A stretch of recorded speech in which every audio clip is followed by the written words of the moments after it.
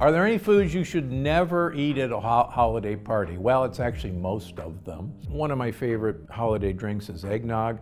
Interestingly enough, I always blame getting sick at holiday parties on eggnog, and as it turns out, I was right. Because most eggnogs, number one, they're buying at a store. Number two, there's so much sugar content in eggnog. Even if it was made with half and half, it's most likely casein A1 milk. Maybe there's a really healthy egg in it, but that's about it. If you want the eggnog, believe it or not, eat a hard-boiled egg with a little of eggnog spices, nutmeg sprinkled on it, and you'll actually be shocked with how good it tastes, and you'll say, oh yeah, that's a pretty good replacement for eggnog.